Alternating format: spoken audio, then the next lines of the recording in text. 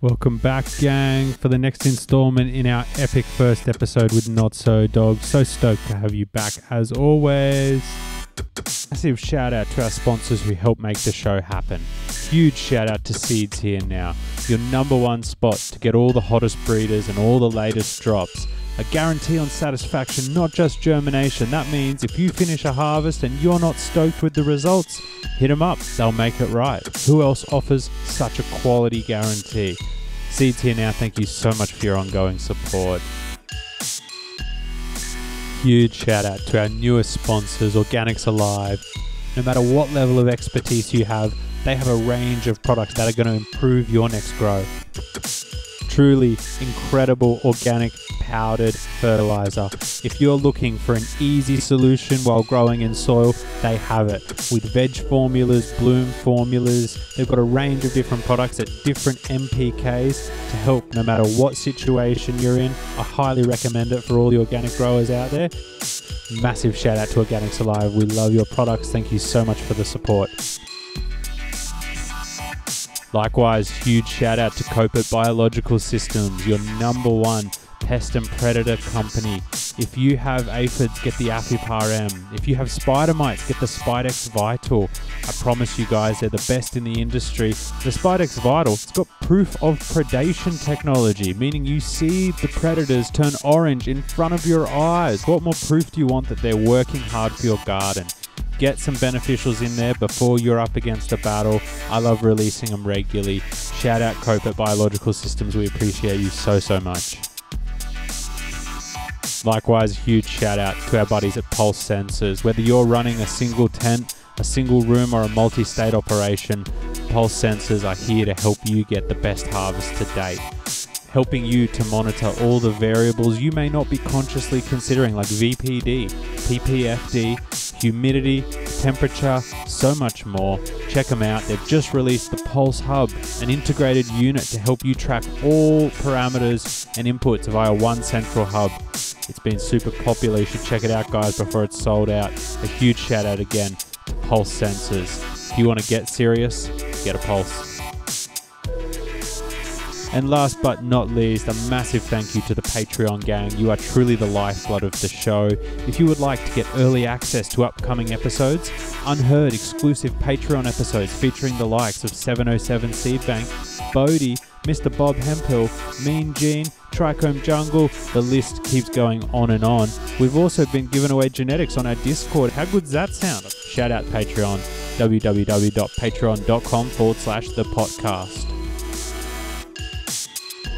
In this episode, we're here to learn more about NorCal history, NotSoDog's breedings, Mendo Perps, and so much more. Without further delay, let's get into it. There you go. Look, that's interesting because you're giving me a nice little segue when you mentioned the lemon tree. Because I was going to say, Caleb at CSI has done some really cool crosses using, the NotSoDog headband. And some of the notable ones that I've seen garner a lot of fanfare from the community, the ChemD cross headband and the lemon tree cross headband. And I can sort of understand why both of them have a lot of popularity. I'll be honest, I've actually got a pack of both of those and I've stashed them away for myself. My question is, did you expect some of these headband hybrids to get the popular reception that they have? And are there any particular crosses you're hoping to see happen with some of the cuts you're associated with? Yeah, I mean, so that's like I've given various cuts to CSI. Some of which, like the headband, he's already used and released. Some of which are still private or in the works or whatever. And it was mostly just because I'm mostly a private breeder. And once you start chatting about a bunch of this stuff and you have interest out there and you want to figure out a way to spread it out to the community to some degree, right? And since he's so prolific and he's also popular and does a good job, he was a good vessel for that, right? And there are some things that I think that are unexpected. I didn't grow any of the LA by Lemon Tree, but I did grow At a project I did an outdoor a few years ago, I did grow a ton of his work outside, and I did grow quite a few lemon tree and other hybrids, Calio hybrids and stuff like that. And much like Trainwreck, that terp that we were talking about earlier, the citrus is a dominant terp in the sense that it really pops up in a lot of the progeny. It's definitely something that combines and gets passed on really strongly. So a lot of the lemon stuff would be you're going to smell a lot of lemon. And my hope, if you grew some LA by lemon tree, is that the LA would lend some gassiness and some skunk and some potency to the lemon tree side of it. That would be the hope that I would have, is that it would give it some legs, if you would. The Chem D by LA seems to be the most popular one so far. People have been getting a lot of wild stuff out of that, which is cool because those two strains are, I don't know, I'm not really big on rating strains, but they would definitely go into like my all-time favorites category. And I think it seems like they crossed really well, and I still have people sending me pics all the time of those hybrids and people really happy with what they're finding in there. So that's a positive. Yeah, nice one. That's some great feedback. And some people might be a bit curious about, what do you mean the LA? Maybe not entirely sure on the backstory on that. I'd love to get your version of events. The headband cut, the not so headband cut, also originally known as the LA Kush. How did that come to be? How did you get your hands on it? Did you ever interact directly with Mandelbrot, or was that just sort of coincidental? Oh no, Mandelbrot and I were friends, right? And there's a buddy of mine who introduced us, my homie Josh, and he, Mandelbrot was more into, I don't know how to put it. Let's put it this way: Mandelbrot was deep into the Grateful Dead hippie side of things, right? And in the early 2000s, he was getting more interested in switching over and trying to mess around with some weed, right? And it so happened that my buddy and I, I called Staten Island on the show before, had been doing some projects together and some breeding work over the last number of years together. And so I had a whole big collection of, seeds and hybrids and stuff that I had made, right? And he wanted to get started on a seed company, and he wanted to start messing around with stuff, but he didn't really have very much stock. So he ended up getting a bunch of seed from me, mostly SuperDog hybrids, SuperDog Maui, SuperDog by SuperDog, various things, a handful of cuts. I gave him a couple of my SuperDog selections. I gave him my Sour Diesel, a couple things like that. And he had gone down to LA, and he had gotten this headband that they were calling the LA Kush, right? Now you got to realize this was in the very early 2000s. So it was before most people had heard of, or the Kush wave of LA had happened, because obviously, as we're both well aware, what became known as Kush was very different than this cut, right? This was very much more of a diesel cut, very much more of a sort of a sour looking type of thing. So he brings it back up, and he's like, hey, I want to give you this thing. I have this other Sour Diesel, and I have this headband that I want to give you. And so he drives down from Humboldt, and he gives me 2 headbands and 2 sours, but they're unlabeled. But he's like, just grow them, save all the moms, and grow them side by side. So I grow these things up, and I'm showing it to friends, and everyone's like, oh, it's all the same weed. There's no difference. Like, none of these moms are different. None of the rooms are different. None of the greenhouse is different. It's all the same weed. And they're like, he must have given you his version of Sour Diesel. This looks like sour to me, just different. It's different, but it's definitely sour.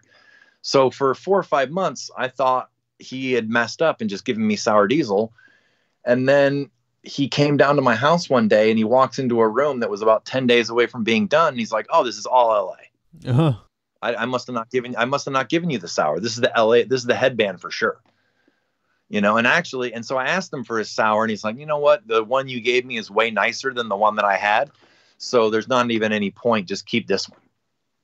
So I got that cut. I don't know. I think he got it in 02 or 03 or something like that, right in that range. A long time ago now. And I got it as, he got it as the LA Kush, but it was called a Headband. Right? And that's all I know about it, to be honest.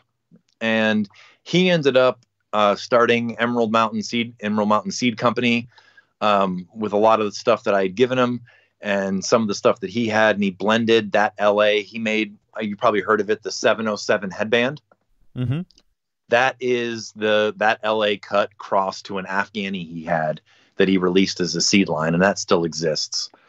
And he passed it out pretty freely, and I passed it out pretty freely. And somehow, I'm not going to say I'm the only person that has it, because that would be presumptuous, but it does seem like it's not one of the more reliable sours in the sense that it's a little bit more environmentally sensitive, and people didn't hold on to it.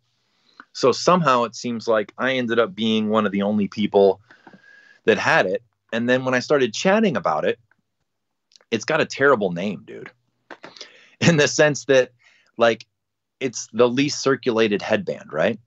So if you start talking about Headband, people want to know, is it the one that Bob Hemphill has, that Matt Elite has? Is it the Loompa? Is it the this? Is it the that? It's none of those, right? And then if you call it the LA Kush, obviously people think of Kush, they think of TK or Ghost or, or Larry or Irene or whatever, right? So its name isn't very descriptive in that regard. And it was never called NotSo's anything up until I started doing the podcast with Matt. And then, for lack of a better way of describing it, people started trying to identify it as like, oh, it's this headband. Well, which one it is? Oh, it's the one NotSo has. Yeah. Right. So it's kind of one of those ways where, like, my name got organically added to it, fairly recently, really. But I got it as LA Kush Headband.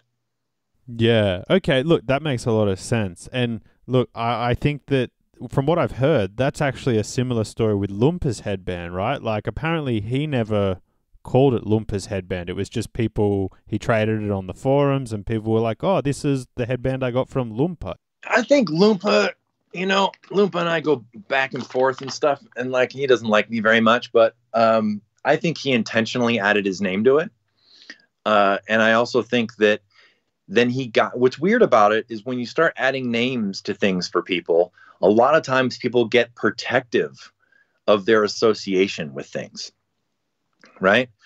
And there's a weird pride element that comes in. So, I mean, and it's also weird for me to talk about Mandelbrot because he's passed. And so I typically, like, and his brother has a seed company now and stuff, and Emerald Mountain Legacy, and like, his life and how he was is, it's a little dicey to talk about in some regards, but because it's a shame, because he passed away early, yeah, and unexpectedly and suddenly, right?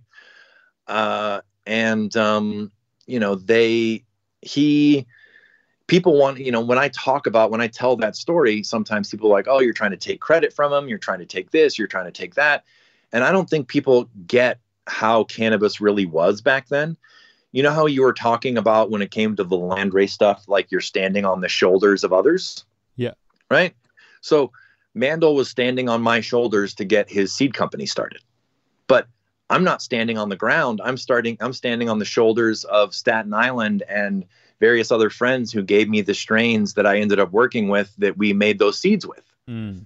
And they're standing on the shoulders of the people, you know what I mean? And it just keeps going back to where it's like, well, who gets credit? It's like, well, how did you hold the baton?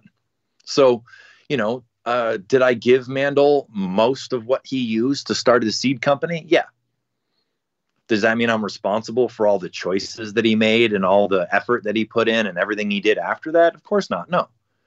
I didn't even charge him back then, because back then, like, just, there was, like I was saying, and 2001, 2002, 2003, there was no outlets for American private breeders to really sell their seeds. Yeah. Right? There wasn't. So most of us, I mentioned it before on the show too. Like we go to these harvest festivals, you'd be giving 50 or 100 seeds away to friends all the time. Try this. I made this. I got way more than I need. Take some. Right? It was also pre-reversals for most people. So they were all regular seeds. And, so yeah, I mean, I gave Mandel probably over 1,000 seeds. Right? But I had so many, dude. Like, what was I going to do with, like, what, honestly, like, I gave away seeds to all kinds of friends because, what would I do with all of them? Yeah. It gets a bit like that, doesn't it? Yeah. I mean, it's like, okay, I've got 50,000 seeds of SuperDog hybrids.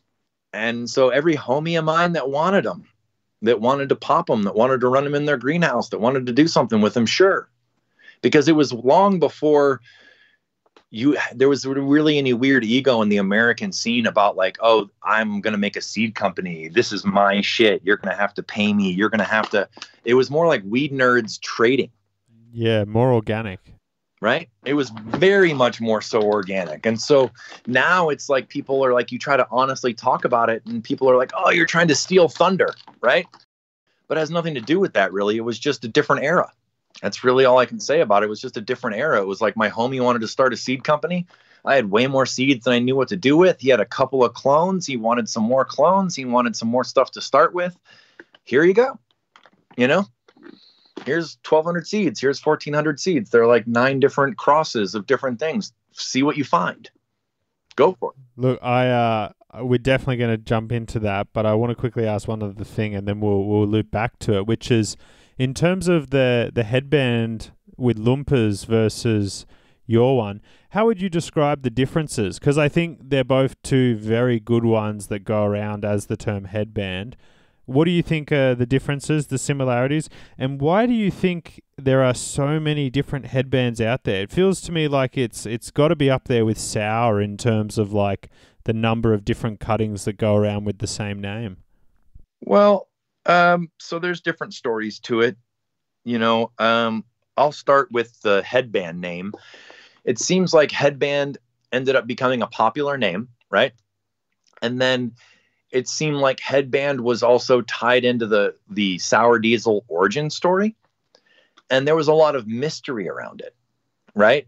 And so when there's mystery around it and there's money and there's rep to be made, sometimes names get tagged onto things. Okay. So I have no idea why the headband, the LA that I have is called Headband. It's just, that's what it was. That's what it was. Right. Loompas, I think, and he might get real mad at me for this, but I think it's an OG S1. Yeah, I agree. My cut is very much in the Sour or the Diesel type of family look. It's stretchy. It's got those similar terps to it. It's got similar growth pattern.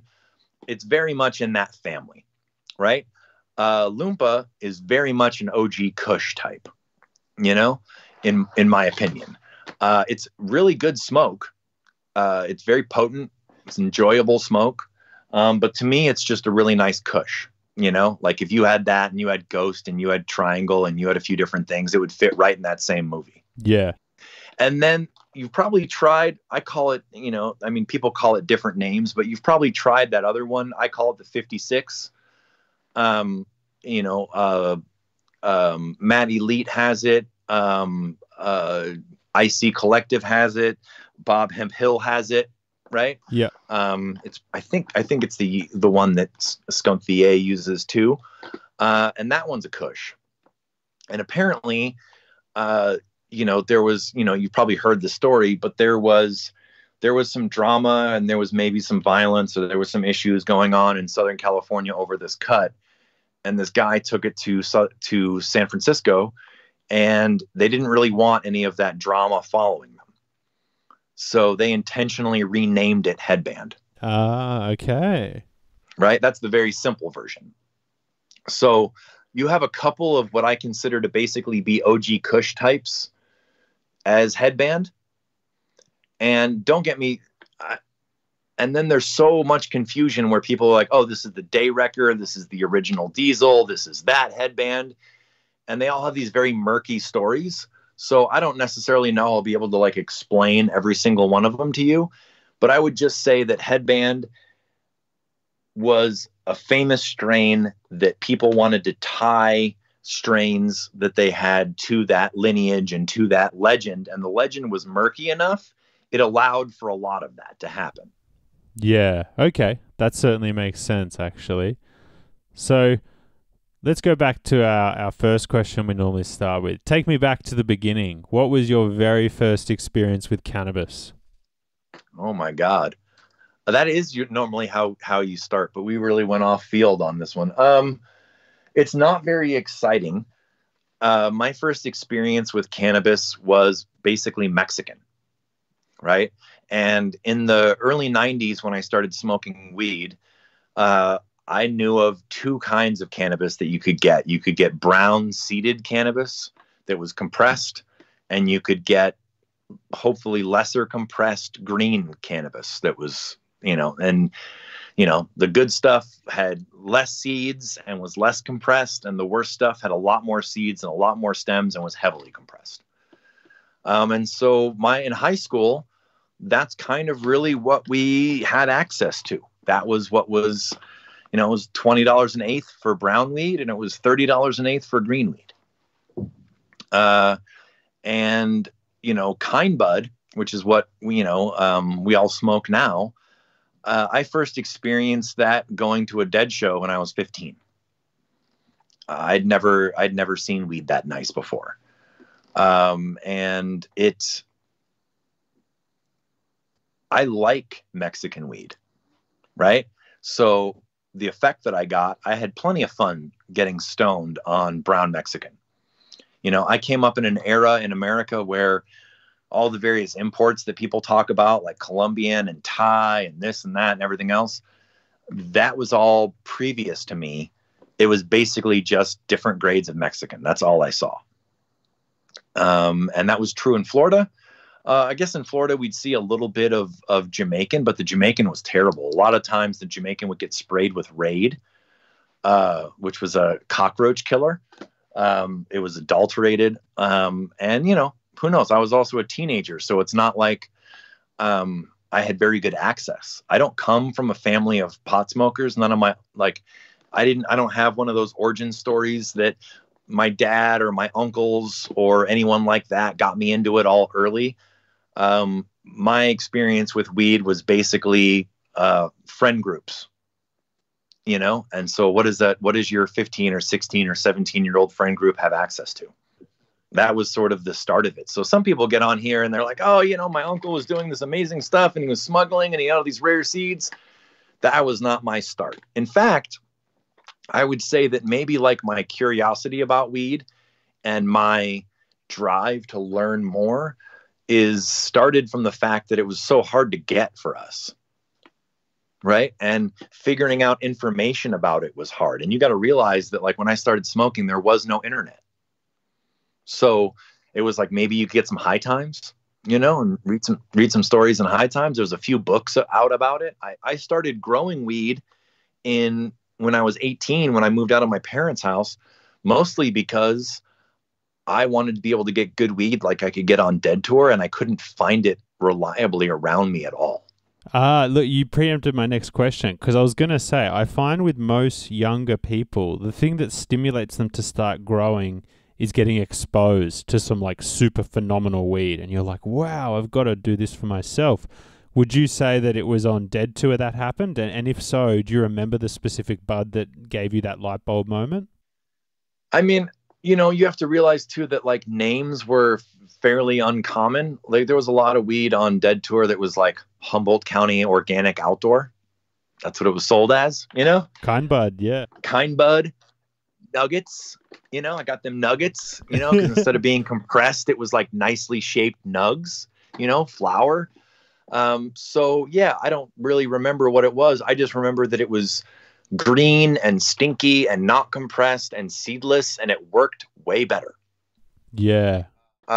And even to jump forward a second, when I was 22 or something like that, when I first moved to Mendocino County, most weed around here was named where it was from. Instead of getting like a specific strain, you would be like, oh, this is some Panther Gap weed.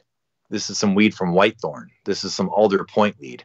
This is some weed that I got up on Spy Rock Road. It was more like location based than even the name, right? And most of it was grown from seed, and most of it was mixed phenos in pounds or in ounces, right? It wasn't like it was monocropped like it is today with like most people weren't growing cuttings.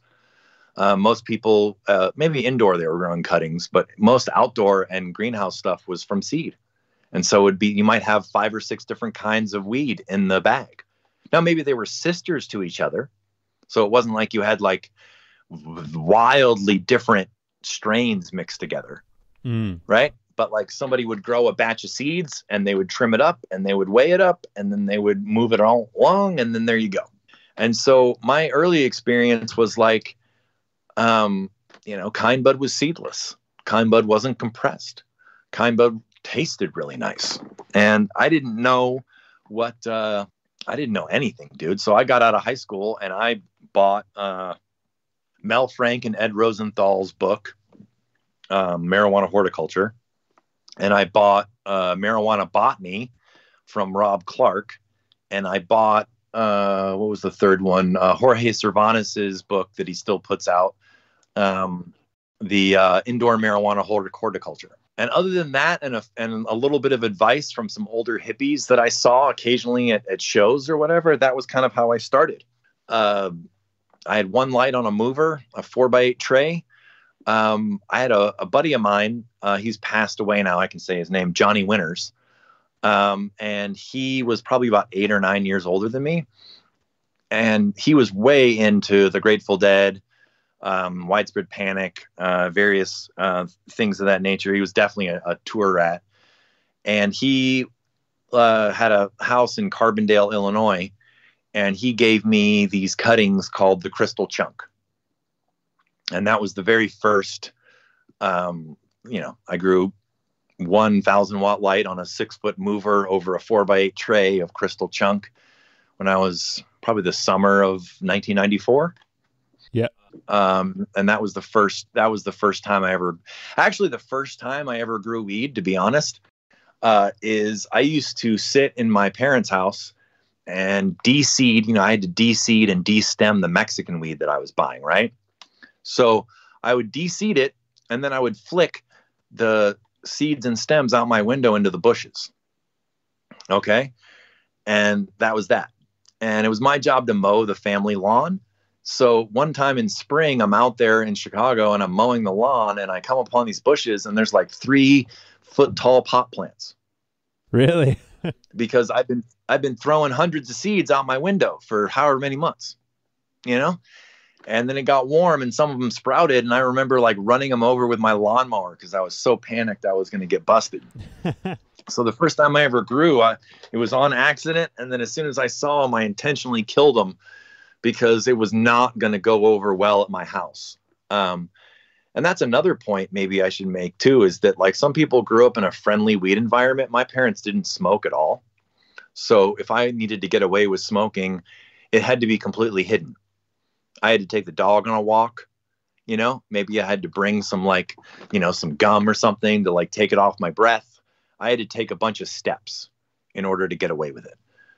Because my parents are cool, but they weren't weed people. They weren't, we lived in a police state at the time.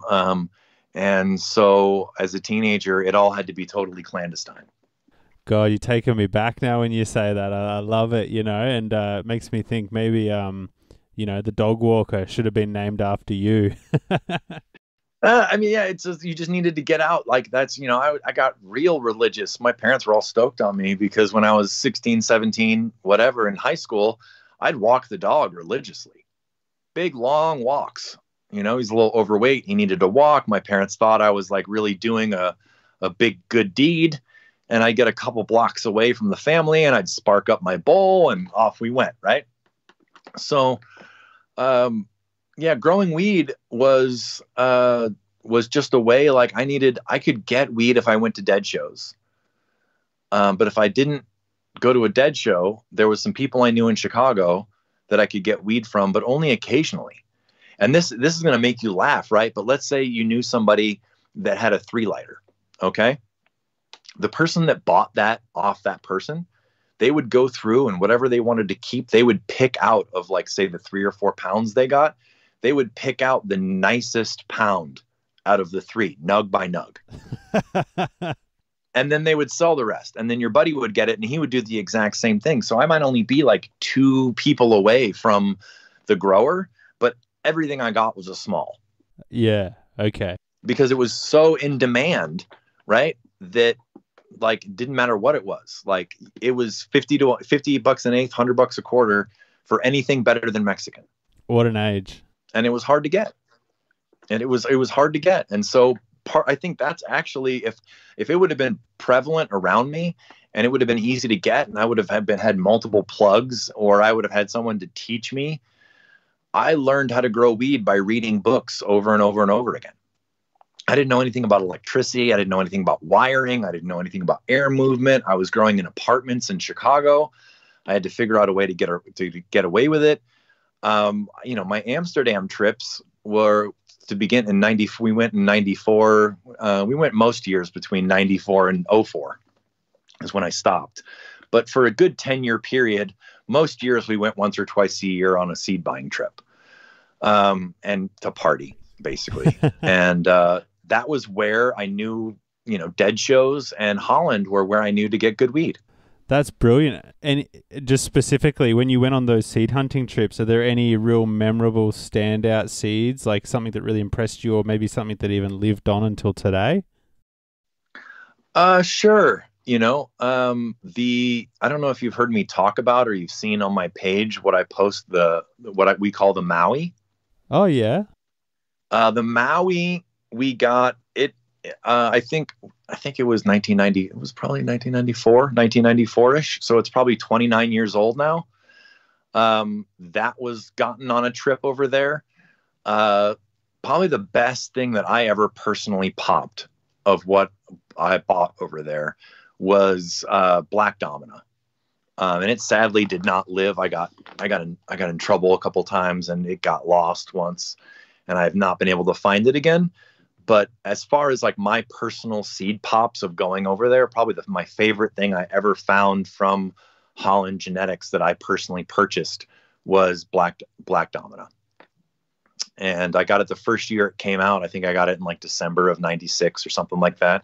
It had just been released that fall. And I found a killer one.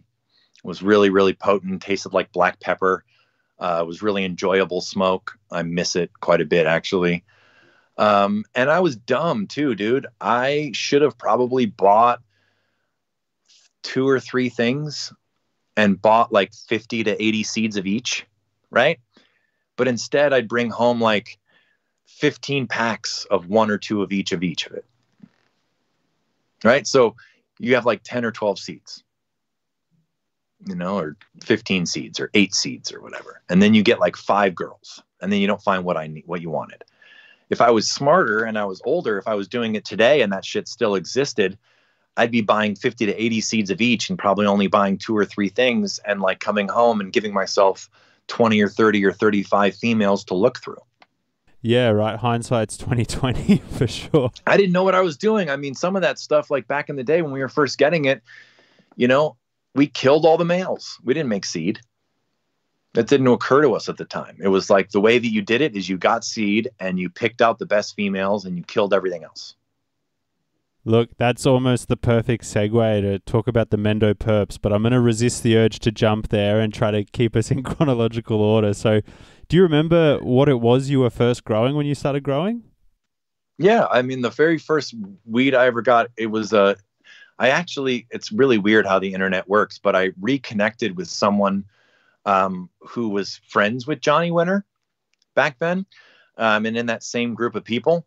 And he told me that the crystal chunk is some kind of, he doesn't remember which one, but he said it's some kind of NL or NL hybrid that they bought from the seed bank back then. Oh, wow. And I don't have it anymore. I have some old seeds of it that a friend gave me. I don't have the clone anymore. But that was the very first kind bud strain I ever grew. I grew a light of Crystal Chunk. And then shortly after that, we did an Amsterdam trip, and we got some various different strains. We started seed popping, and we got the Maui ended up popping up in our group, and that obviously still exists. Yeah, that was kind of like, that was what we were going. As far as like trading with other people, dude, like two other people besides myself knew I was even growing in Chicago. Yeah. I would like to keep it that crazy, like to make sure that I didn't get in trouble. I would literally be at parties and I would buy an eighth off my friend who I sold a pound to. Wow. So that way I did it in public, right? And that way a bunch of friends would see, oh, this is why this is why Not So has this weed. Yeah. Okay. I love that. Right? Because this is why I saw him. He bought a quarter. He bought an eighth. Of course, he's got the same stuff. It's from dude, right? But then if you do that in public, I can't be the grower. Bit of social engineering at its finest. Why would I be buying it? So the world that you came into, where like there's connectivity and there's people trading cuts and there's access to cuts and all that type of stuff, that was zero my world. Like we had our small little group of friends that had that like were all the same age, that had a few cuts, and we went to Amsterdam, we got some seed, and then my buddy ended up moving to Colorado, and that sort of expanded things a little bit. That's where I got introduced to to what people call the cough, the wheelchair, the question mark, the Hong Kong, that kind of thing. And then I moved out to Mendocino County, which is a whole kind of crazy story in itself. But I moved out to Mendocino County in the late 90s. And then eventually stuff really started shifting for me. I met Staten Island. I ended up getting the Super Skunk and the Chem Dog. I started trading with various people in Mendo and getting some different stuff. And that's kind of like the journey that began. Wow, you definitely preempted my next question, which I was going to ask. Which came first, meeting Staten Island or moving to Mendocino? Oh, I guess you sort of answered it, but my question still remains. What was it like when you first moved to Mendo? Was it like, were things big and popping off, or was it still like that old world vibe that like Mean Gene talks about, where, you know, like there was just these old Afghans and NLs and like not too much more was discussed beyond that because it was just good weed? I would say that's true. So I kind of came into like, Mean Gene and I have chatted about it a bit, you know, and I came out to Mendo in a really weird way. I don't know. I don't think I've told this story publicly. I'll give kind of an abridged version of it, but I had, my partner, and by partner, I mean like my ex, she got cancer when we were in our early 20s. Okay. And back in Illinois, there is no like, I don't know what it's like in Australia, but there is no like universal health coverage here. Okay. There's zero. It's pretty much Darwin. Like if you were to get into like an accident and break your leg, or you were to have some kind of crazy emergency, they'll take care of you. But if you need like dialysis or you need chemo or something like that, you're pretty much out of luck. So I was in this situation where I was totally in love with her and she was sick and I needed to figure out a way to help her. And so I started hustling and doing all these various things, trying to earn enough money that I could afford the surgery she needed and the chemo that she needed. Right. And the chemo, I was like a Grateful Dead hippie dude. So I was like 1,000,000% against doing any kind of radiation or any kind of chemo. I was absolutely convinced it was poison. And then the doctor pulled me aside and he was like, look, man, he goes, if you do this right now, she has probably a 90% chance of complete remission. And I went home and I was like, man, 90% is pretty good, right? If someone tells you you have a 90% chance of getting what you want, if you do this thing, you'd probably do the thing, right? So I we did the chemo, and it worked. She went into remission. But I don't know if you know much about women's sizes. She was about a size 7 when she started. She was throwing up a whole bunch, and she couldn't keep food down, and she was dropping weight like crazy, and she ended up being like a 00 in size. Like she was just wasting away. And they went through every anti-nausea medicine known to man, all this different shit. None of it was working. And so this guy, this doctor, this oncologist that we had, he was like an old Roman Catholic Italian guy. And we were obviously Grateful Dead hippies. Okay. And he looks at me and he goes, "Do you guys smoke weed?" And I was like, "I smoke weed." And he goes, "We've tried everything else. Maybe before she comes in and she does her chemotherapy, you guys could smoke a bunch of weed, because we've tried everything else and nothing's really worked. So I'm not really supposed to say this, but I've heard a little bit that maybe it can control nausea, and so why don't you give it a shot?" So we would wake up and we would watch Bob Barker and The Price is Right, and we would smoke joints and pull bongs, and I would get her hellaciously baked before these chemo treatments, right? And she stopped vomiting, and she started gaining weight. Okay? That's incredible. And it was literally like a fucking miracle. Like she went from a size 7 down to a 00, back up to a size 5, all from weed. So this is probably 1996.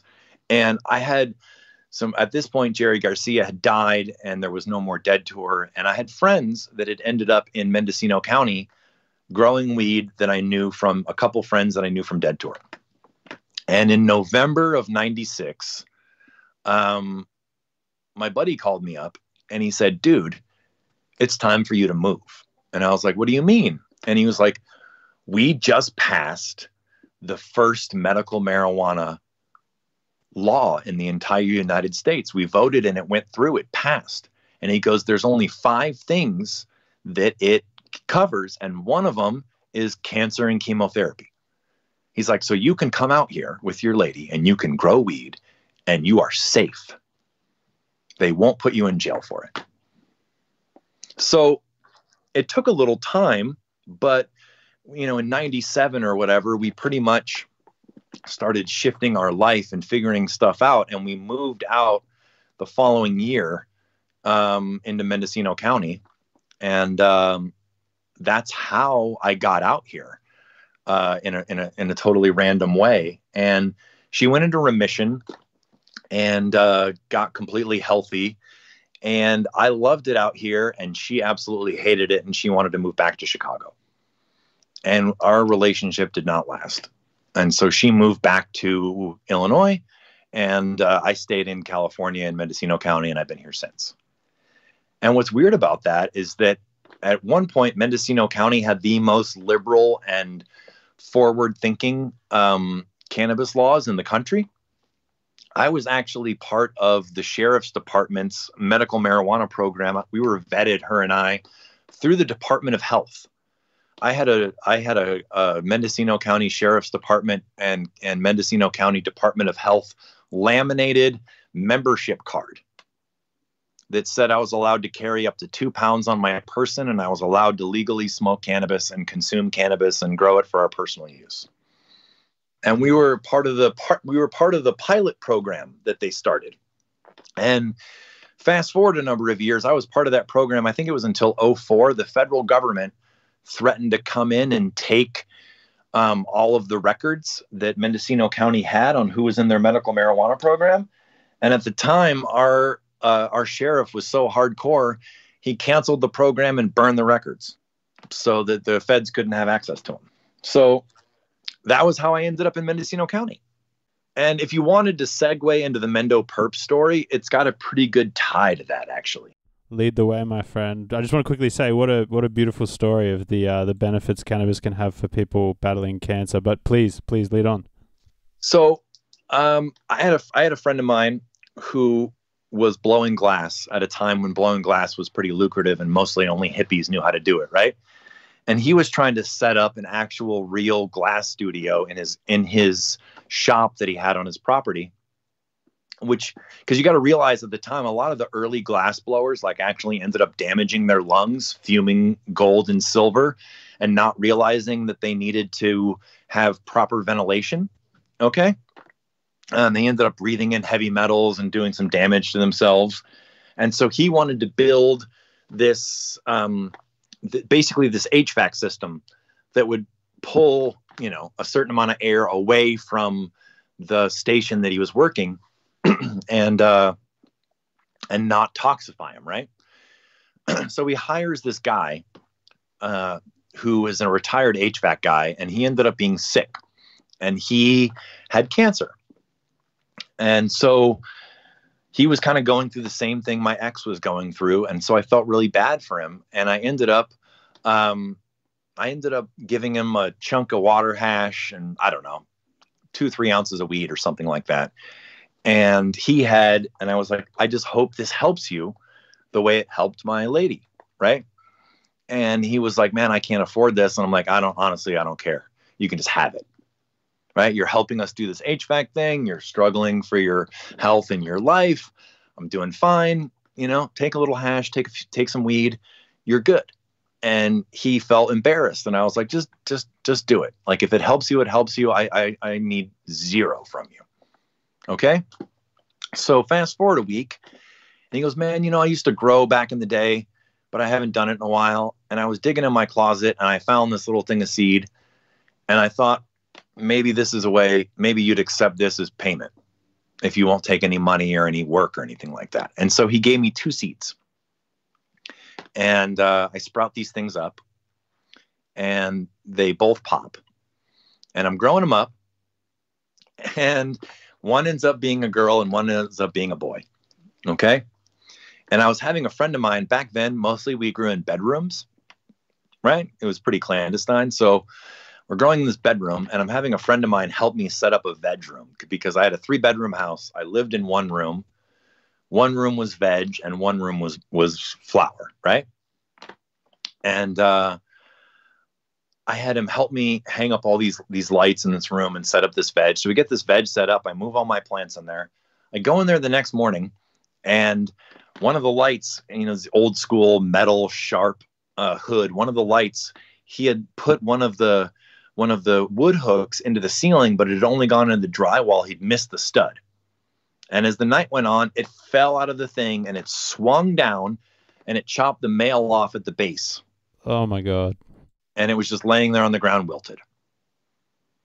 So I'm like, oh man, well, at least I'm like, in my mind, I'm like, at least they killed the boy. Okay. So I have this one girl. So I bloom this girl out, and you got to realize this is the late 90s. So this is way before Urkel or anything like that. And so all of a sudden I get this like crazy smelling, royal purple looking cannabis, and I am tripping out. I've never seen anything quite like it. And so I take it to dude, and I'm like, what is this? And he looks at it and he goes, man, I didn't think that even existed still. And I was like, what is it? And he goes, I don't know. He's like, but the only time I grew purple weed was like the summer of 77 in Covelo, which Covelo is a little remote town in Mendocino County, tucked away in the middle of nowhere. Right. So the seeds were basically 21-year-old seeds that he had just tossed in a cold closet in Laytonville and ignored. And he died that following year. So I never really got more information off it besides that. But that is literally how the way I got the Mendo Perps is I gave a cancer patient some hash and some weed to help him out. And he gifted me back a couple of seeds. And that's how I got the Perps. What an incredible sort of real organic story. I love that, just someone helping another person out, and the universe rewards you for that indirectly. That's beautiful. Did you have any idea it would go on to become what it is now? And I think I have to preface this by acknowledging, I think Mendo Perps is still kind of coming into its prime, especially with all the work Caleb's been doing. I think it's even still like, it's not like, oh, it was big and it fell off. I think it's still gaining momentum. But what's your perspective? I would say that as a part of the reason why, when you talk to people, dude, that the stories are so funny and they don't always line up is a lot of times it was young kids that had no idea that anything that they were doing was ever going to be talked about or be important again. Sure. Right? I mean, think about for a second, think about ChemDog popping the Chem 91 when he was 17.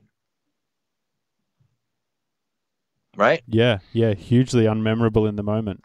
Just, and that's part of why some of the stories with Sour Diesel or with Kush or with ChemDog or with whatever get so convoluted is because nobody knew that they were going to be asked on a granular level what happened.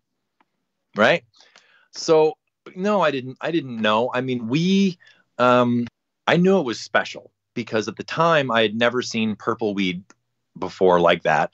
It's not like there was no purple weed. That's silly. There's plenty of Afghans and Mendo and stuff like that will turn purple in the cold, especially, you get a cold snap in fall as they're ripening or something like that, and they'll purple right up. But for me, at least in my experience, in my realm, that was the first thing I ever grew that, like in a 75-degree indoor room, would just turn dark purple, and it just smelled wild. Right. And so we loved it, and I passed it around to good friends. It's kind of a crazy story how CSI got it, because, but I'd let him tell that aspect of it. But I think it was pre-purple. It was the first purple wave that really got popular. And it only spread out so far, but we did make some hybrids with it. And those hybrids that we made, one of them was intentional. We crossed this Durban poison line we had to the Mendo P and called it Anise because it smelled very much like licorice. And that has gone on to make a number of different things. And then I had this strain called the Effects. Okay. EFEX. And I got it actually, I'm sure you know who Tim Blake is, right? Yeah. Tim Blake is actually the first person that ever showed me a 90 lighter way back when.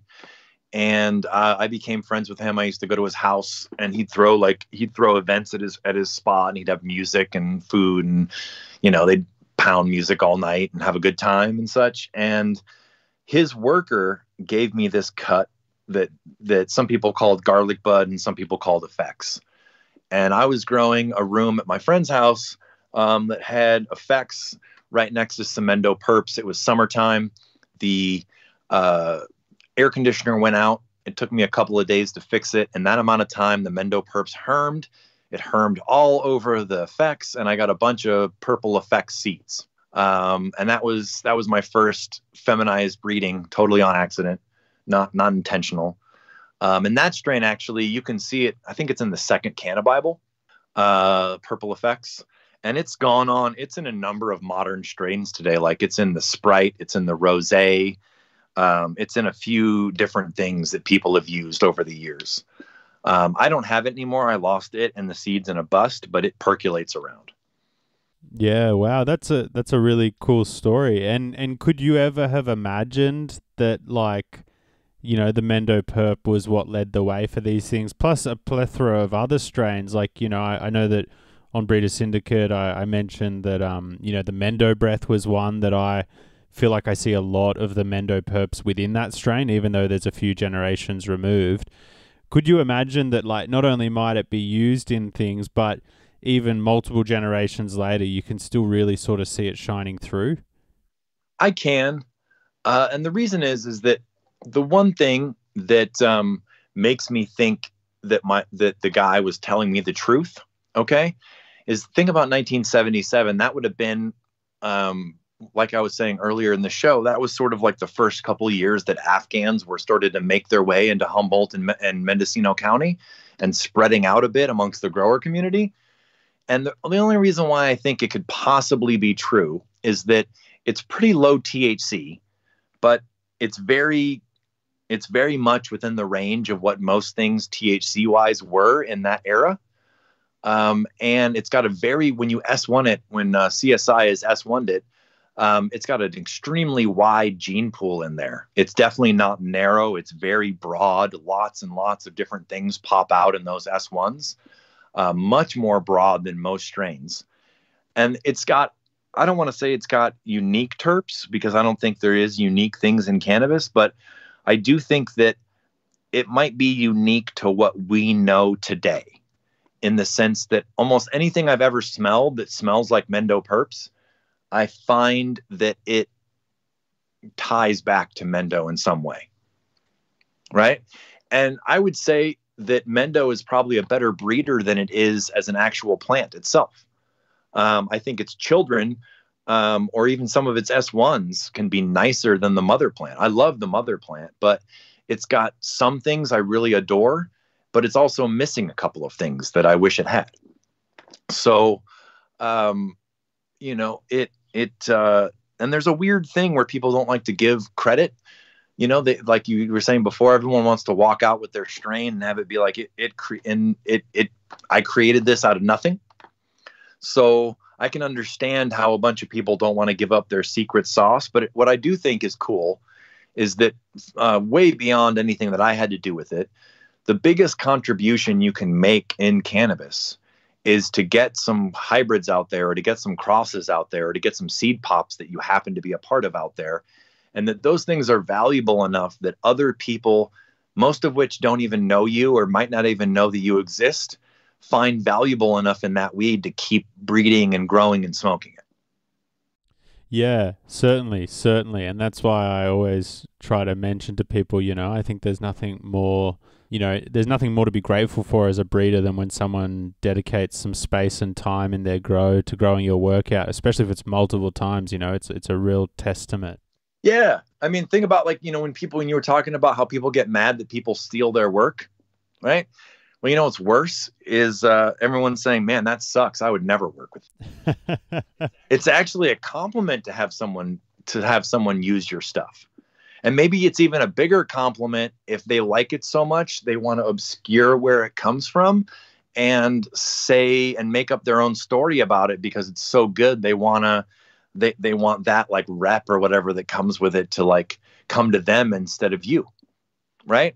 Because everyone's going to be forgotten, dude. You know, like we're all just passing through a bit. And, you know, 20, 30 years from now, like you were talking about, like, you know, what do you think strains will be remembered? Hopefully some of the breeders now are making good enough work that some of their stuff still exists, or at least is blended into the modern stuff that exists then. That's really the goal of breeding, right? Is like to leave a genetic imprint and to maybe improve what you found in certain ways and pass it on to the next group. For sure. Maybe in 20 years we'll still have rainbow belts. There you go, Fletcher. I gave you a good one. Yeah, I mean, it's entirely possible. I mean, I don't even like cookies very much, but it's certainly a big part of and a permanent part of the community. And I'll say this too, like you were talking about Caleb and you know, most of the time Caleb told me when he meets people that are actually the originator of whatever strain that he's using, they get upset at him and they want some kind of compensation, or they want some kind of shout out, or they want rep because he's using their thing, right? He said I was like the only guy that was like just super stoked that he was doing all these really cool things with the Mendo P. Because I do think that no one is going to be more responsible for making sure that those genetics don't get lost than him. He's made more hybrids with it, and he's popular enough that so many of those hybrids have sold, and he's made a bunch of S1s, and he's made it so that even if him and I or somebody else lost the mother cut, that it's probably a permanent addition to the gene pool. Because it's been mixed into enough things it's going to survive in some form. Yeah, definitely. That's a great way to view it. And I wanted to just quickly loop back to the other thing we mentioned a few questions ago, which was, you know, you said you moved to Mendo, and then shortly after you met Staten Island and you got exposed to the dog and the super skunk. How was it exactly that you met Staten Island? And when you did meet him, was he already in the thick of like the Chem 91 and the Super Skunk fandom, or was it still like he'd only just sort of got them? Like, where was it when you sort of stepped in? Well, you know, memories vary on this one a little bit, but um, it seems like he got both, let's say sometime in 1994. Okay. And then he brought them back to California. It seems like, Skunk VA was still traveling with the Grateful Dead then. And so he didn't start growing, I don't think, until after Jerry died in August of 95.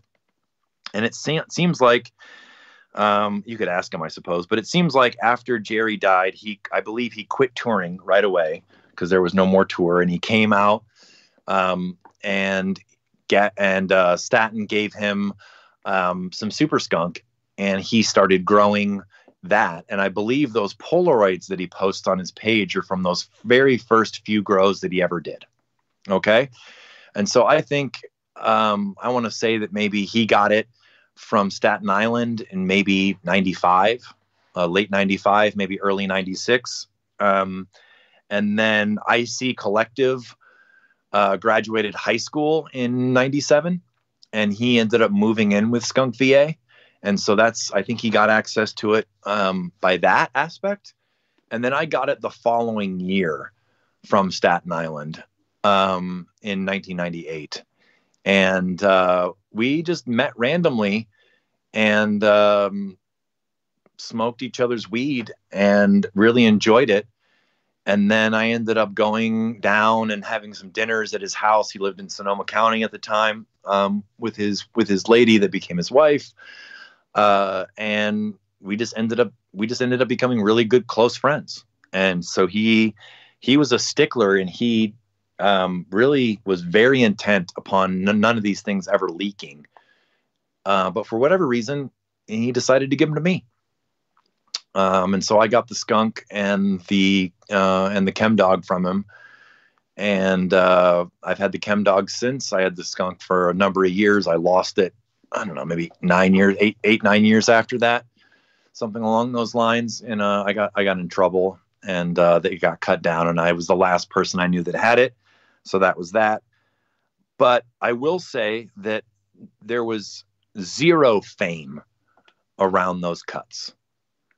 There was nothing of the legend that you guys know of. There was nothing of the, I think that, I don't think that they even started getting popularized very much until Skunk VA went on the forums in 06, maybe, or maybe it was 05. But for the first, I don't know, half a decade I had it, it was just like some super fire weed that we had, and, Staten Island wouldn't let me give it to anyone, so nobody else could have it. That's so interesting. And so most of the stories that I believe are the ones that I heard earliest, right? Yeah. Because obviously there's, fame gets into it, and different people get into it, and people start arguing about time and stuff. And so, I came up, do I know its origin stories 100%? There's obviously some debate back and forth on that, but I got it pretty early from Staten Island, just by being good friends with him. And the whole Super Dog project was, also just something that happened because I was good friends with him, and him and I were doing some stuff together. And, the whole like beginning of that really was that, I don't think this is particularly well known. Maybe it is, maybe it's not. But after Staten had given the skunk to Chem Dog on the East Coast, and then brought the skunk and the dog out west, Chem Dog called him later and said, "Dude, the first time I grew this stuff, the skunk hermed all over the Chem Dog, and I got seeds, and I'm growing those seeds, and they're better than both of them."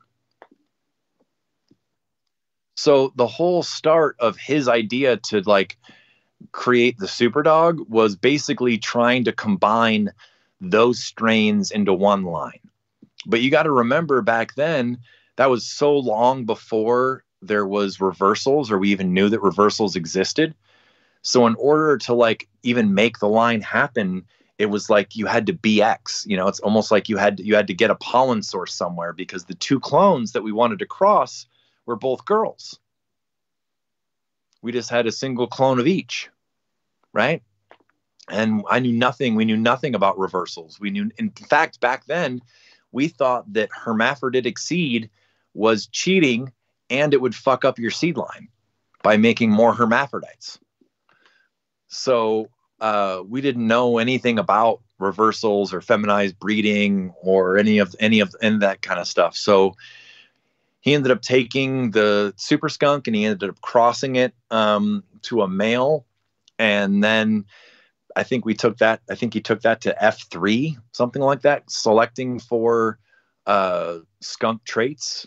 And then I believe, if I remember correctly, there might have been a back cross of that back onto the skunk cut itself. And then pollen from that got thrown on the dog, and that became SuperDog. That's interesting. I didn't know there was that outcrossing step. But I'd love to ask you, whatever happened to the SuperDog? Because, like we spoke to Skunk BA recently, and he also sort of had fond memories of the strain. And so it got me wondering, like, was there any specific reason no one held on to a cut or anything? Well, there's a bunch of reasons. So, like I said before, 99% of people won't hold a cut unless it's currently popular, right? So plenty of people held it and plenty of people grew it. Most people just didn't hold it for a long time. Okay. And, there was, as far as, gosh, this gets kind of tricky, but I'll just say it. So I gave all that stuff I gave to Mandelbrot, which was basically a pure SuperDog and then a bunch of SuperDog hybrids that Staten Island and I had made. Staten Island and I, the final stage of SuperDog that we did was we took 7 or 8 males combined with our favorite females of SuperDog. So I think there was 7 and 7 of each. We put those in a room, and then we put it in there with like every single cut of quality cannabis that we had at the time, which was Mendo Perps, Super Skunk, the Dog, Black Domina, the Warlock, the Maui, all kinds of different things. We put everything, every good cutting we had, we threw it in there on an 8 lighter, and we just let the pollen fly. And we just pollinated 8 lights, which is making regular seed with copious amounts of pollen is a ginormous amount of seed, right? So after that, we had a ton of seed. I gave a bunch to Mandelbrot, and the only thing that I asked was that if he found anything cool, give it back to me, or if anything ever happened and I needed it, give it back to me. And neither one of those two things happened. So the Mandelbrot story, I don't really want to get into detail too much about all that, because it's a little, he was my buddy and we had some issues over it. I will say that, he had a little ego that went to his head, and he didn't want to share, and he didn't want to admit where some of it came from. We had kind of a falling out over it. And then we met randomly in Ukiah. We bumped into each other, and we kind of had a heart-to-heart about it. And he told me he was going to give me back some selections he had made, and he'd give me back some seed, and we were going to be all good. And then before that actually happened, within a couple of months, he unexpectedly passed away. And when he passed away, I don't know exactly what happened, but it seems like people went into his grow room and people went into his seed stock, and a lot of that stuff disappeared, put it that way. So then that left me and Staten Island. We each had a bunch of seed. I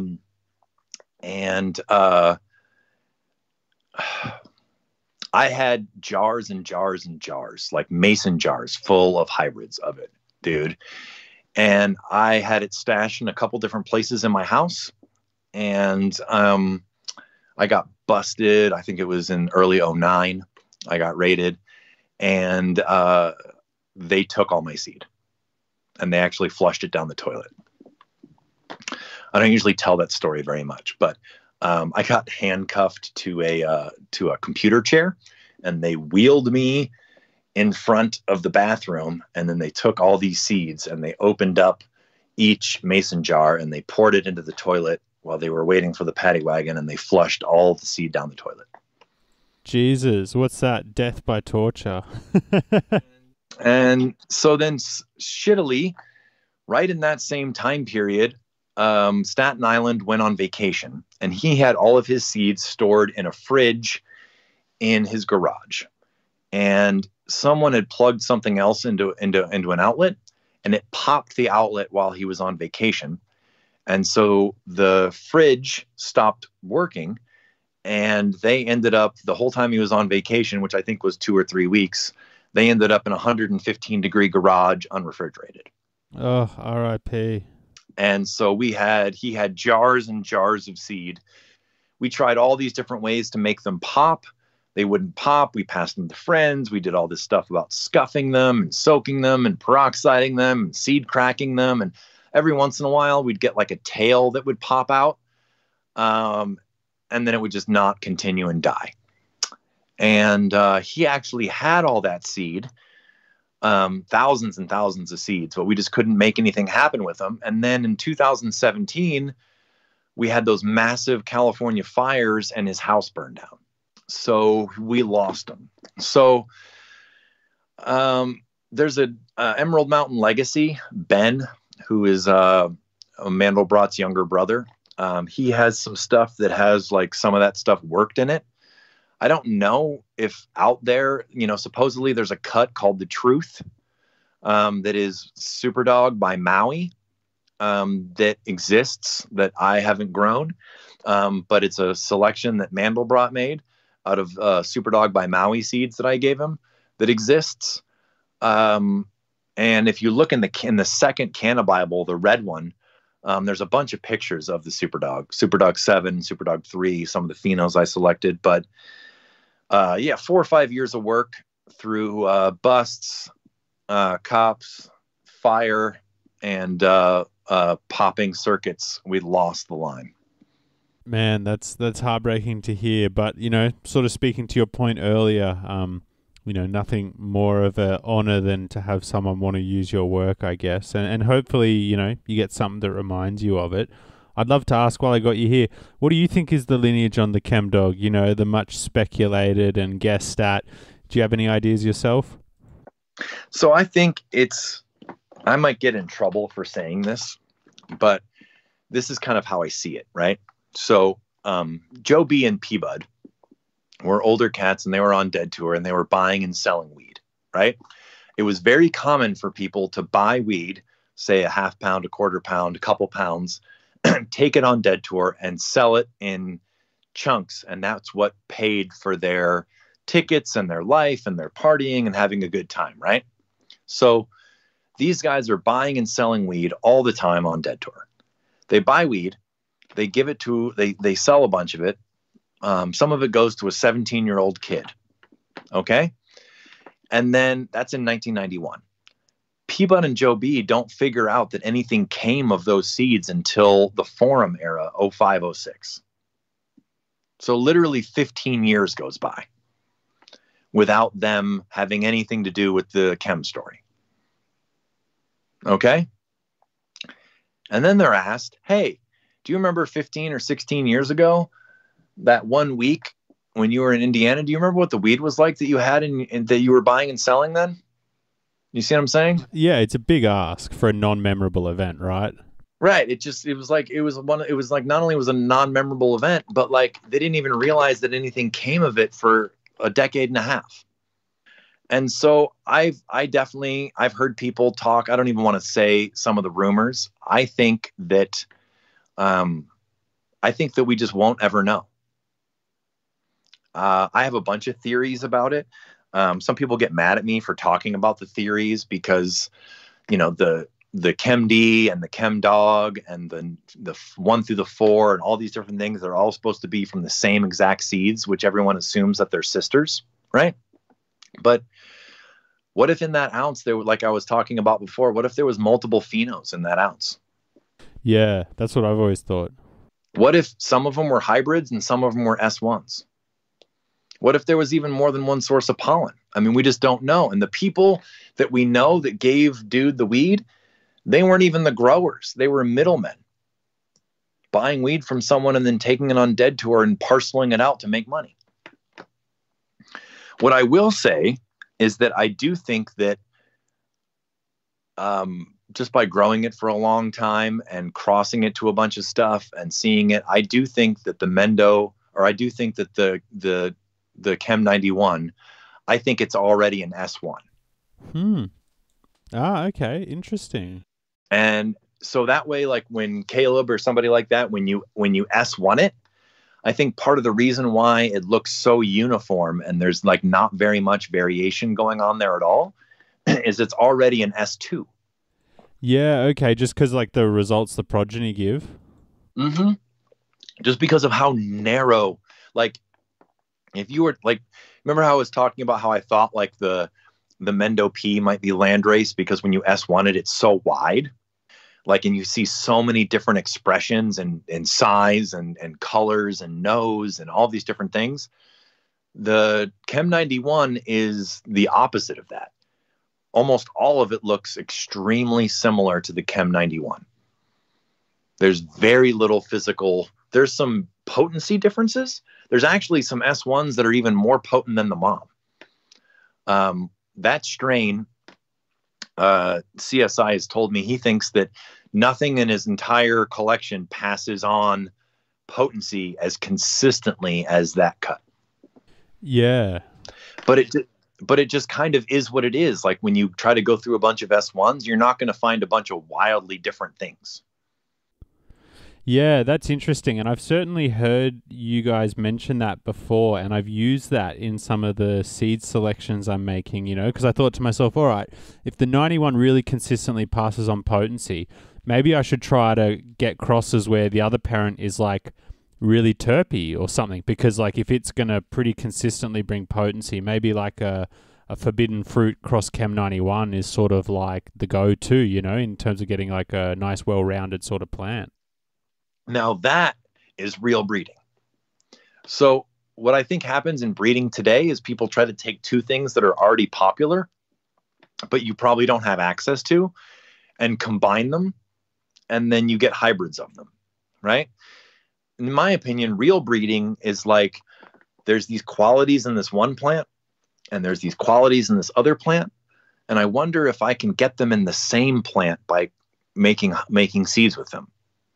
Can I get these qualities from over here and these qualities from over here, and can they combine? And that to me is breeding, right? So yeah, anything you wanted to add potency to, you know, the 91 will do that. You know, it'll also, you know, add its look too, you know, which is kind of that old dark olive dinosaur looking weed. It's one of my favorite strains still. It's well stood up to the test of time. It has probably my favorite indica high. I adore it. Not everyone thinks it's a favorite, but I personally love it a whole bunch. Yeah, beautiful stuff. Beautiful stuff. I wanted to quickly ask you before I forget, because it's like a fleeting moment, but when we spoke to Skunk VA recently, he mentioned that there was this cutting that went around sort of in the 2000s. It was a super silver haze. And he was like, oh man, it went around the bay. It was actually pretty memorable. I wish we still had that one. Did you ever get exposed to that one? / what's your thoughts on the super silver haze in general? I like super silver haze. You know, super silver haze, in Neville's opinion, was kind of an improved Jack Herrera. It's basically a blend of haze, skunk, and northern lights, right? And so, you know, in that regard, there's a lot of variation in there depending on which ones. I had one, I lost it in the fire. I had one that was, you can still see some pictures of it on my page, that I loved a whole bunch. I don't think it was like elite, but it was really nice weed. It smelled really good. It was really frosty. It threw chunks all over itself. I like that line. I like the mango haze line a little better. But it's one of those ones that you might have to look through a lot to find what you really adore. but it's in there somewhere. And sometimes, you can look as much as you want and you won't find what you're looking for. And sometimes it's easy to find it, and sometimes it takes work. And I think the super silver haze that are really good takes work, but they exist. So yeah, there's various phenos of it that float around that I think are quite nice, and I'm a fan. That's awesome to hear that you got a soft spot for the mango haze. That's one that, it's actually very popular in Australia. A lot of the older dudes really vibe on it, and haven't really seen it represented as much in the States outside of what's his name? Mango, the guy from Florida. But yeah, really stoked to hear that. Yeah, mango haze and super silver haze are sisters. They're very closely related. So super silver haze is C5 crossed to a skunk haze. Okay. And mango haze is a sister of that C5. Neville called it the 122 crossed to the same dad. Yeah. Yep. Does that make sense?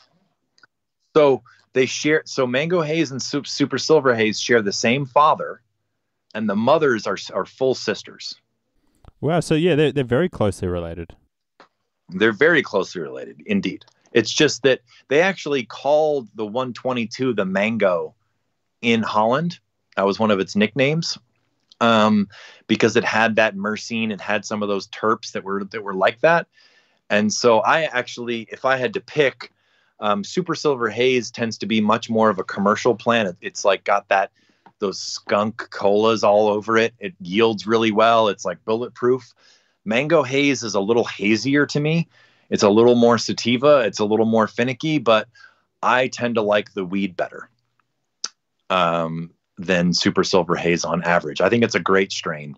And I think it might be one of the ones from Shanti's company, Mr. Nice. It might be one of the ones that he actually still has the real parents of, which is always a big debate. But I like mango haze. It's a good one.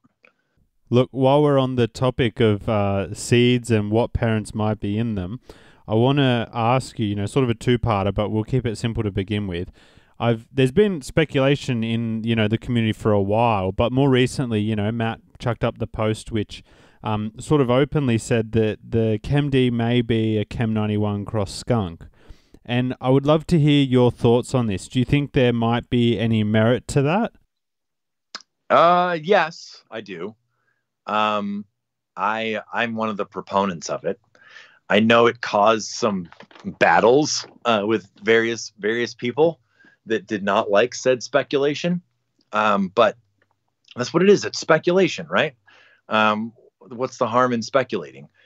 The reason why I think so is that,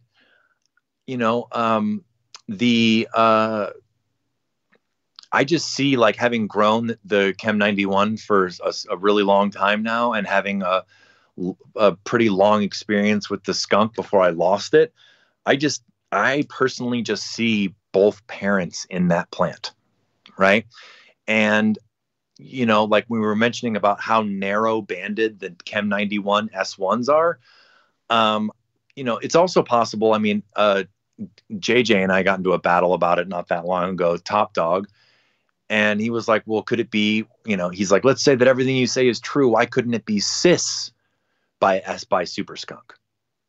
And I had to admit that could be true too. I just don't see that the Chem 91, the Chem D, the Chem 4, the Chem 1 that still exists, some of these different things, I just don't see them as being able to have the same exact mom and dad. Now, whether that means that, like, dude, it's all true and it's the same original 13 seeds and there was like mixed phenos of actual females in that ounce that he had, or there was multiple pollen sources, or some of the other chems are later hybrids, it's like, I'm not there. I don't have any super insight. I can't say. But it is, I think that the Chem D is a Chem skunk. I just do. How green it is, the way it grows, the way it smells, the way it herms. I've just grown it a whole bunch, and that would be my guess. And I hoped that Phylos or some of these other genetic, offerings that people have done would have started to unlock some of these oral histories and some of these legends and tales that we have, and like been definitive, right? Where they can be like, this is absolutely a full sister, or this isn't. But we're not there yet, right? So we don't have verifiable proof one way or the other. We just have, a story about a teenager starting some seeds, and, that's all we have. I totally can understand your point of view, and that there's so much ambiguity. It's hard to really say for sure. And something that I was thinking about myself is that a comment that sort of lasted with me was when Skunk VA said, none of the super dogs came out like ChemD, so like, why would I necessarily believe that that's the lineage? But then what I thought was, if you look at the GMO, we know what the lineage is. ChemD cross cookies. Mamiko has put out a bunch of those seeds. People have popped them, and no one has found anything like the GMO. Yeah. And so I thought, what if it's the same with the ChemD and the skunk? It's just like a 1 in a million pheno. I mean, it's kind of like the same thing with Cap, right? When he got famous on the Mac 1, and he sold a ton of Mac 1 seeds and hybrids, and nothing came out looking like it, right? Sometimes that happens. And, Caleb and I have this thing where, like, plants don't lie, people do. Most of my stuff that I just told you is just my guesses based on breeding with the plant, growing the plant.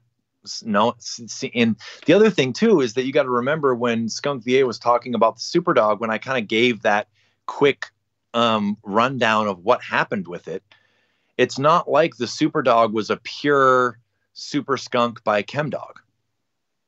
There was steps involved, right? So we never actually, like, maybe if we were doing it 10 years later, we would have just, used some STS or something and reversed one onto the other. But that's not how it happened, right? So we don't know what, but here's the thing, right? Is that I have a theory, and I'll just say this, okay? And like this, and this is where, like, talking about history gets really delicate, because, you try to tell history, and there's history, and there's known, and there's unknown, and there's people that get attached to certain stories. And so I start talking about this, and then people are going to be like, oh, people are saying, Francis, NotSoDog is saying that, like, that Greg is a liar, that it's that I don't believe his story. And that's not what I'm saying. ChemDog, 2 of my all-time favorite plants, the Chem 91 and the ChemD, came out of either, his room or his efforts, right?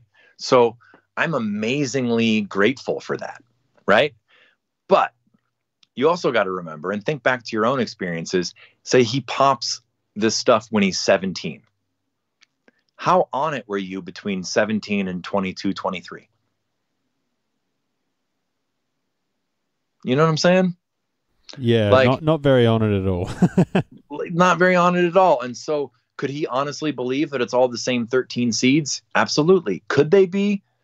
They could, but I have a hard time believing it unless there's multiple moms and dads involved, right? But, there's also, like, there's some ChemD fakes out there, which has caused its own whole set of series, and I've battled with people on it, so I don't know if we really want to get into that on this thing. But the problem with the ChemD fakes is that they all seem to originate from Greg. And so I've had this thought that it's possible that some of those seeds were either, you remember how I told you when for the whole first idea of the super dog was the super skunk accidentally hermed on the chems and he was all excited about it? What if some of that stuff was just seed from that accident? What if it just ended up he had a box of different seeds and some of it got into a different labeling and he thought it was this and it was this? I don't know. It's all supposition, right?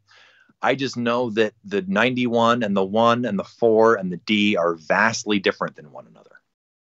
Yeah, look, I have to admit, I've always been a bit uncomfortable about the 1, especially. It's just so left of field. Yeah, and it just the way and it's like the D is like a short, stocky Afghan thing, that takes 9 weeks. The 1 and the 4 take 12 or 13 weeks and are big, stretchy, long running colas that throw bats. The 91 is like this mutant, old Afghan leafy looking thing, they just have very, very different looks, and their kids look very different. And, I don't know that I'm not sitting here saying anyone's wrong, because I don't know that I'm right. I'm just saying observationally, I see things that make me question. Yeah, of course. And look, there's so much more I want to ask you about this, but I think we'll have to save it for a part 2. Otherwise, we'll end up going down this rabbit hole forever. But while we're talking about the actual lineage of things, I'm sure you've noticed Caleb's put up a post that he's done this F1 Durban reversal. My question is, do you suspect he's going to find anything similar to cookies in the Derb Cross OG hybrids he's done? So there's some interesting stuff in all that. That probably, if we want to wrap this up in the next few minutes, I'll keep it pretty short and sweet. But there, he has very different thoughts after doing it than he did in the beginning. I gave him the Flow Rider to use in that cross. I got the Flow Rider. The Flow Rider is an OG. I don't know. It could be, I don't know if that's its first name, or it's got name changed or whatever. But what I do know is that the person that the cookie accident happened, that's the Kush that he had. He gave it to me directly in 04. So I am absolutely convinced that that's the Kush and cookie. So I gave him that cut so that he could add it into the F1 Derb room and we could see what happened. I think that Cookie was a multi-stage accident, and we could talk about that, but that probably would have to be a part 2. That might have to be a part 2.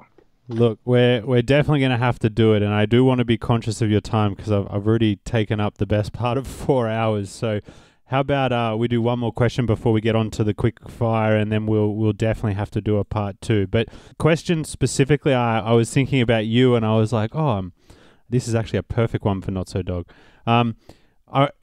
When we think about modern breeding, we have this sort of more analytical, more scientific approach these days compared to in the past, when it was arguably a bit more intuitive. People were still using science, but, generally speaking, the education was less widespread. And when I think of that sort of breeding, I think of people like DJ Short. And I wonder, if DJ Short existed in today's climate as a fledgling breeder, and express some of the zany, some of the more wacky ideas, at least by modern standards, that he has in the past, do you think he would get a reception, or do you think he would be sort of laughed out, because it feels like we've come so far with our understanding of genetics that maybe we might be at risk of losing some of the more left of field ideas. What's your thought? You got to realize that most people breeding are breeding for money.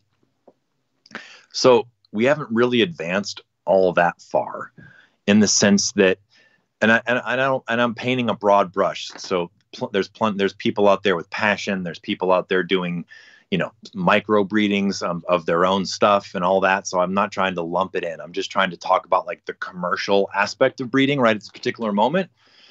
I don't think we're actually doing very much in the way of breeding right now. There are some people like Fletch or CSI or different people doing some like multi-stage breeding. I think most of the game is take this, reverse it onto a bunch of well-known cuts, sell, and it's just a one-off, and that's it. Right?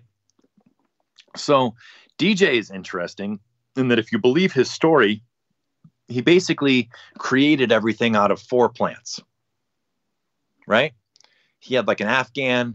He had like a couple different kinds. He had a Oaxacan that he crossed to a tie that he called Juicy Fruit, and he had an Oregon Purple tie, and that's basically it. And so to me, I don't think DJ has like a bunch of different lines. I think he has like one line that he's pulled different expressions out of and then bred with those expressions, if that makes sense. So, and you know, I think he probably bottlenecked stuff accidentally early on too. And, you know, I think that there's a lot of cool breeding that's going on right now. It's just not for sale, dude. Right? Like, people that are making things for sale are like, okay, so I'm going to take this lemon cherry gelato and I'm going to cross it to Skittles, and then I'm going to cross it back to Thin Mint, and then here you go. Right?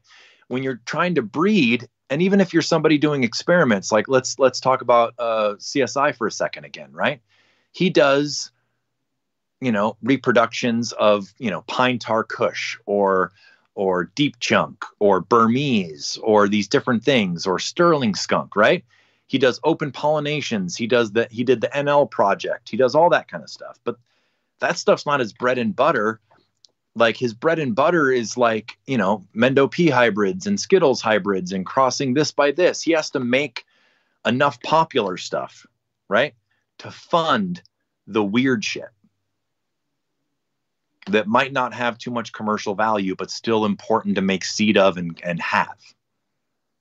Does that make sense? Certainly. I remember Bodie expressing a similar point, saying a lot of the stuff he offers is not his true passion. It's to pay the bills, and then on the side, he can do the passion projects. You know, this might be a little good segue, but are you familiar with the actor Michael Caine? Oh, yeah. Brilliant.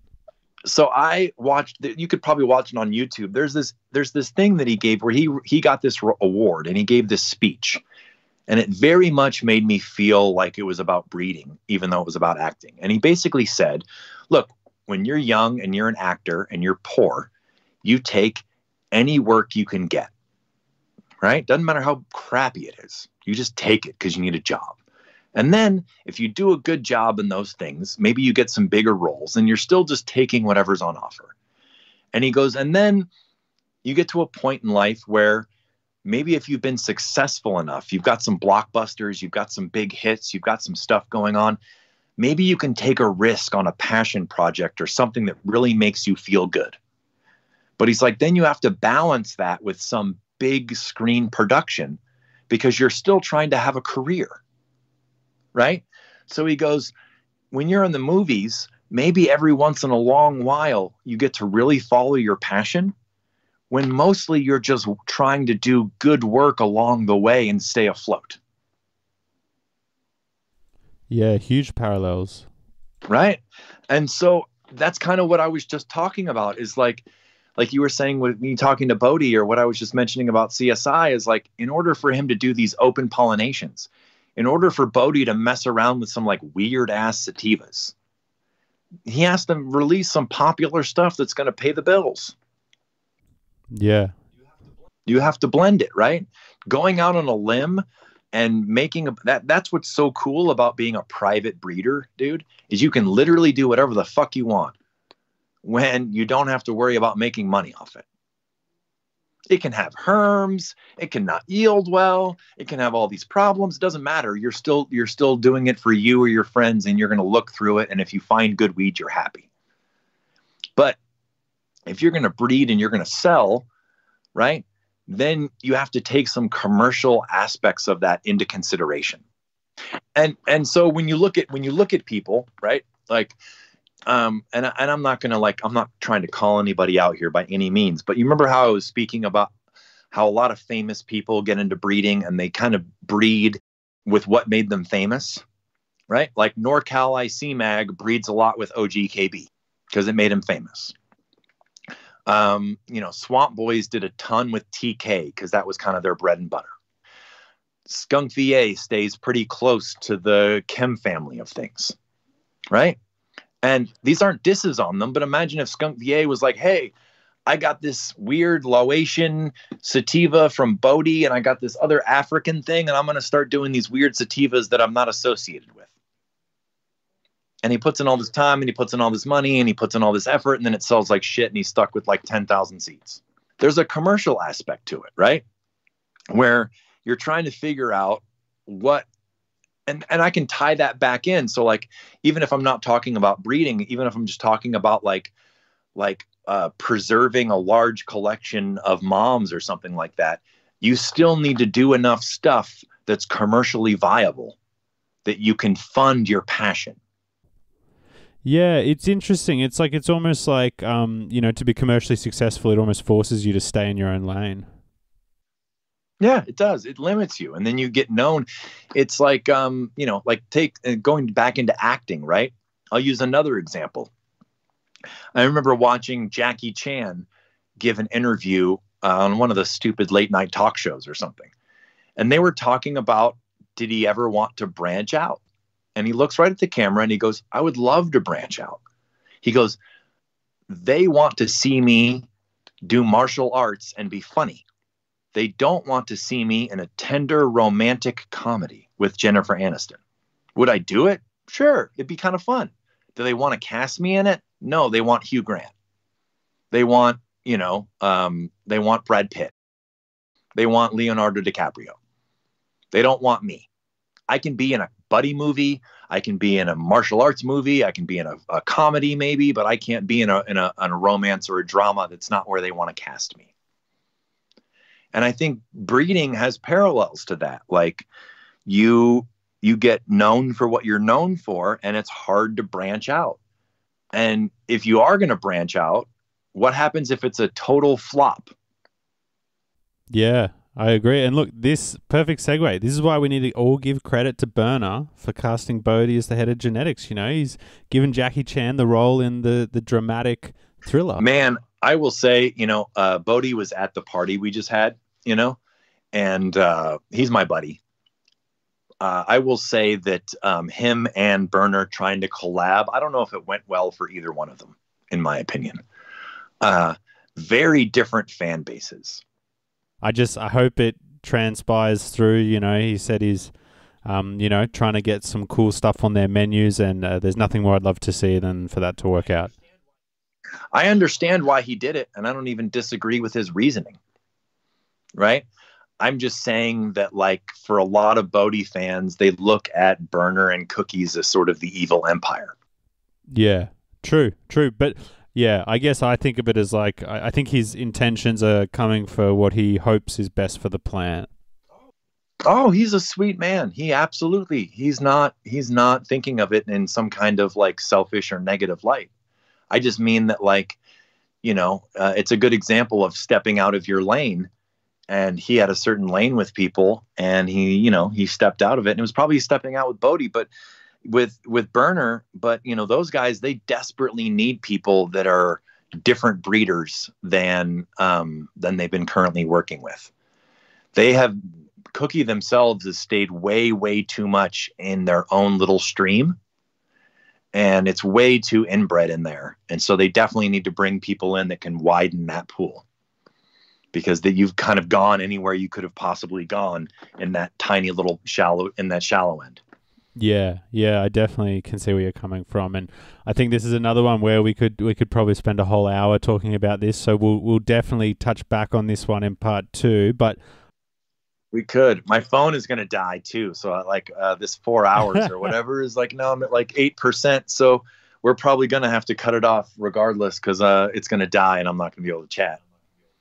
Yeah, no worries. All right, we'll shorten the final 5 to the quick 3 then quickly. So I'd love to know, what's the most memorable experience with cannabis you've ever had? The most memorable experience with cannabis I've ever had, when I first realized how powerful haze was, I kept going out to Amsterdam, and I kind of thought their weed was bunk compared to ours to some degree. And then I met one of Neville's friends who grew for him, and then they sold the weed to the coffee shops. He's still around. His name's Steve. And I smoked some Neville's haze, just a little pinner. And by pinner, for people that don't know, it's just a skinny joint. Between me and my buddy who I went out there with and Steve, we smoked that joint, and I felt soaring high, psychedelic high. Like I was tripping high, to the point where when I walked out of his flat I was probably 24 then, or 26 then or something, I like held onto the railing so I could walk down the steps.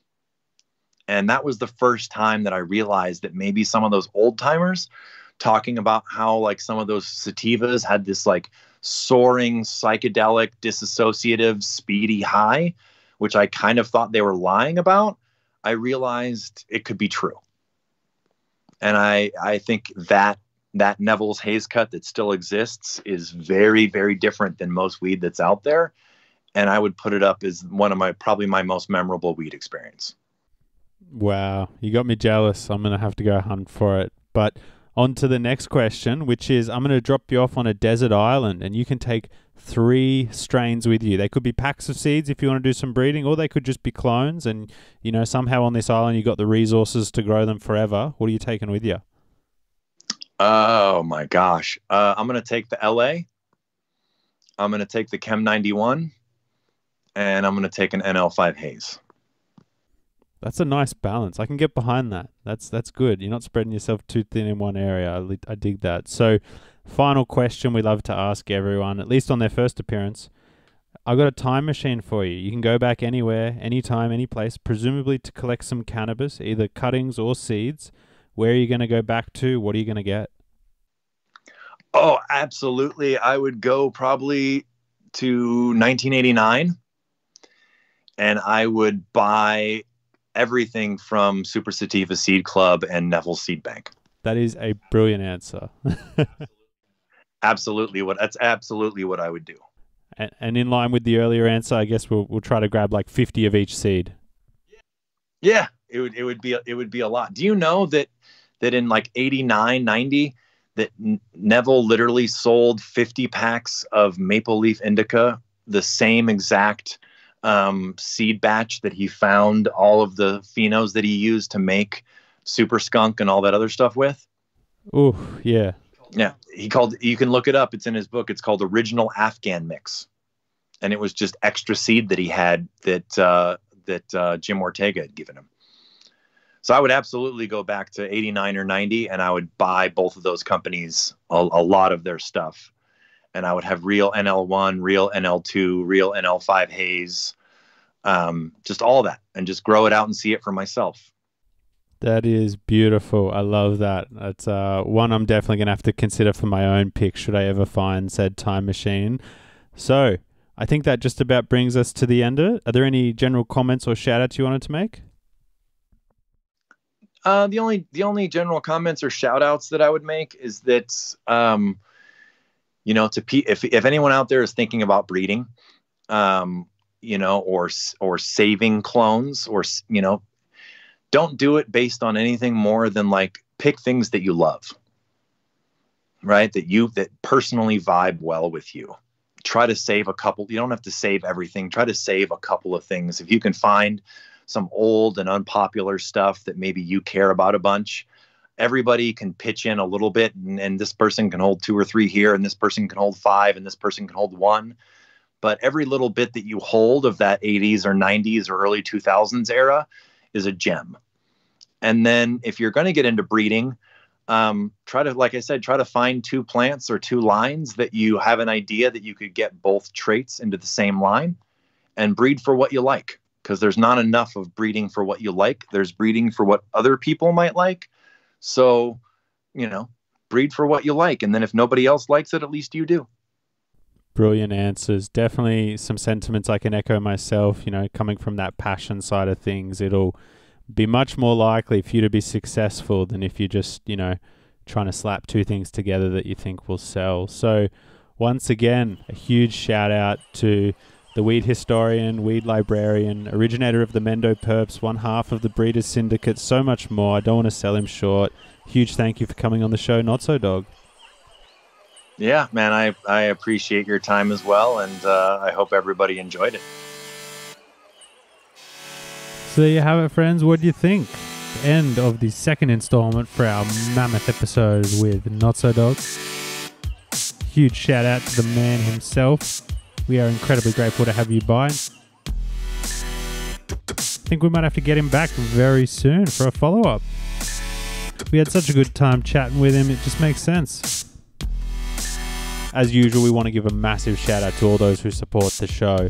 Huge shout out to the Patreon gang. We love you so much. They've heard this one a few weeks before you have at least. If you want to get early access to episodes, check out the Patreon at www.patreon.com/thepodcast.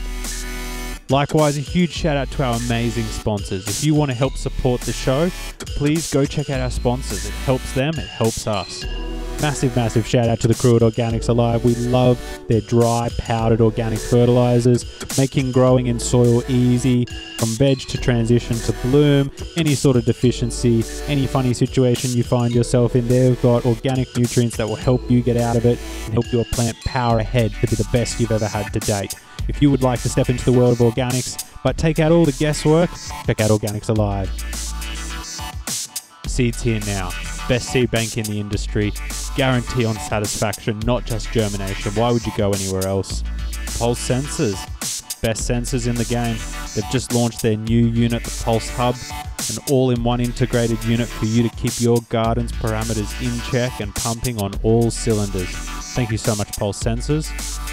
And last but not least, Cope Biological Systems. All the best pest and predator technology. If you want to keep your garden happy, healthy, pest and pathogen free, check them out, guys. Apiparm, Spidex Vitals, two staples in any garden that's looking to be optimized and putting out the highest quality crop to date.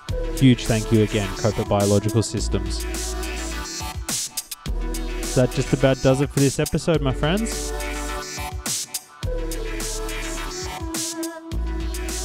We'll see you for the next one. Thanks so much for joining us. We'll see you.